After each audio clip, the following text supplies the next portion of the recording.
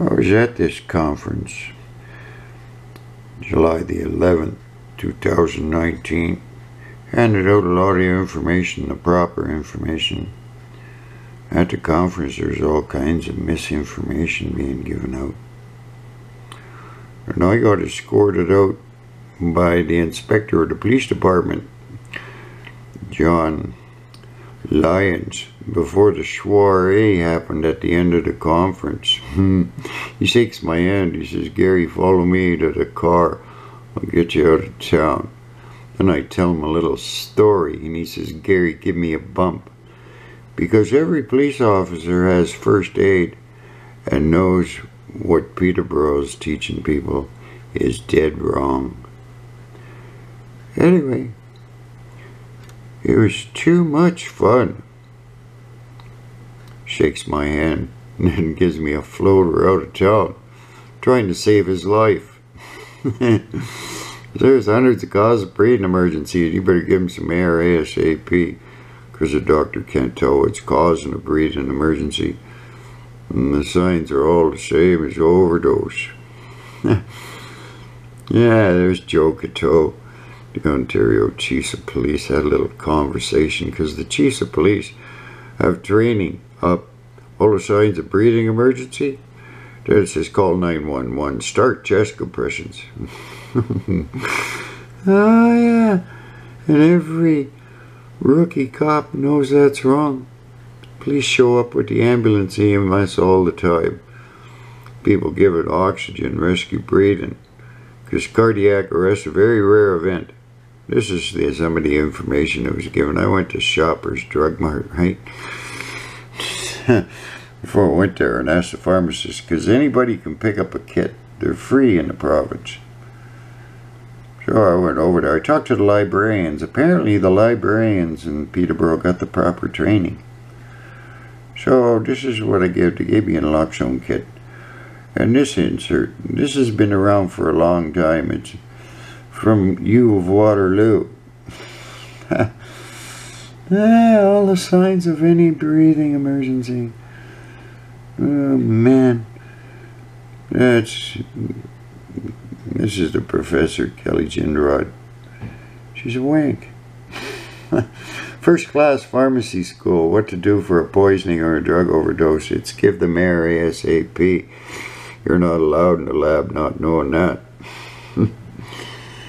And if your heart stops because of a respiratory emergency, it's because you're brain dead. Shoppers also gave me this. It's from the Ministry of Health. Yeah, give naloxone. No. Step 3 is stabilize the patient first for 100 sound medical reasons. And every pharmacist knows that. Then it's got perform rescue breathing and or chest compressions. Never, never, never chest compressions only. Never, never. It jumps to advanced cardiac life support, because brain death and multiple organ system failure has caused the cardiac arrest in the first place. Lack of oxygen. Yes, sir, that's what causes your heart to stop from a breathing emergency. So if you haven't got naloxone, you just give them rescue breathing, keeps the patient alive indefinitely. Just recovery position. Very, very bad. Very bad. And this big poster here, right up at the sign-in desk. There's a sign-in. Big one. Oh, it was big, big, big. Like 6 foot tall and 3 feet wide. And it's got these organizations. This is PARN. This is people that deal with people who have HIV and Hep C, eh? So they know if a person with a compromised immune system suffers any respiratory emergency and doesn't receive prompt respiratory assist, the pre-existing condition is compounded. They all know that.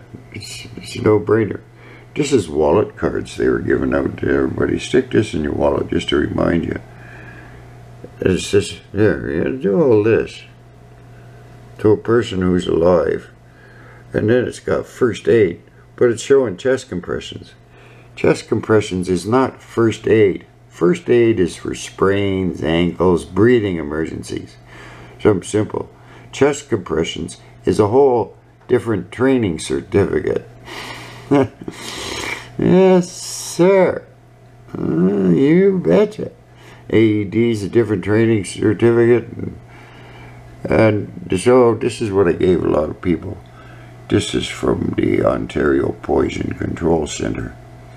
There's over 50,000 people poisoned per year in this province. 28,000 of them are children. And they all get breathing. Doesn't matter what poison. Breathing. See, they're the experts. Hey, yeah. See, they just got 2 milligrams in naloxone. That 4 milligrams is small dose. 0.4 milligrams. Because the one in that nasal thing, that's 4 milligrams. That's a massive dose. You're going to make one hell of a sick patient doing that. And yes, sir. And this is what happens if you've had a cardiac arrest from a respiratory emergency.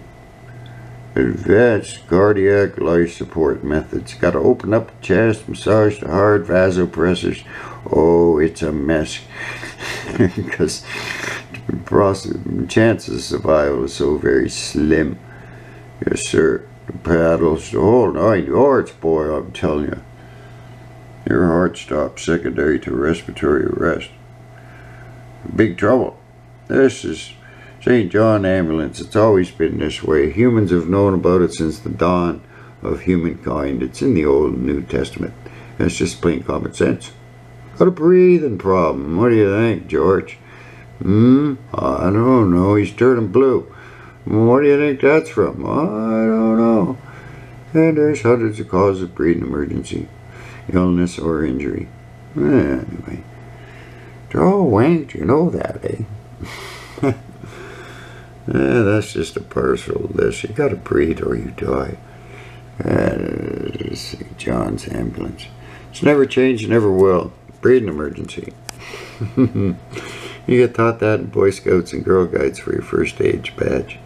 These are the signs. Same signs as drug overdose. Anyway, you're pounding on a beating heart. This is Darryl Gebien. He's an emergency physician. He was at the legislature May the 16th.